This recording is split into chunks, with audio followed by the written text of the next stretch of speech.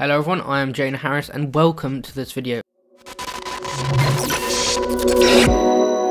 Since when did the left care about women's rights? Roe v. Wade is set to be overturned in America, and with that landmark ruling being predominantly done with, it has sparked outrage amongst predominantly left-wing politicians. United States of America. For some reason, the outrage across the sea in America has washed upon our shores. And here is a tweet from Sadiq Khan. When did the left in Britain suddenly care about women's rights when they can't even define what a woman is? Here I'm reading an article from the Daily Mail with the headline, Keir Starmer refuses to say if a woman can have a penis.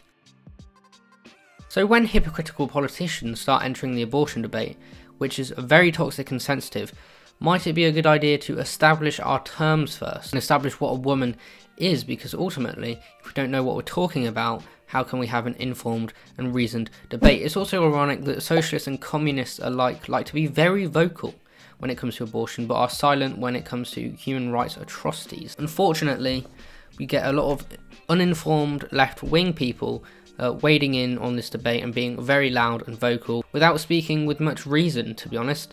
So I hope you enjoyed this video, and I hope you will subscribe and like, and I will see you next time for another video. Goodbye.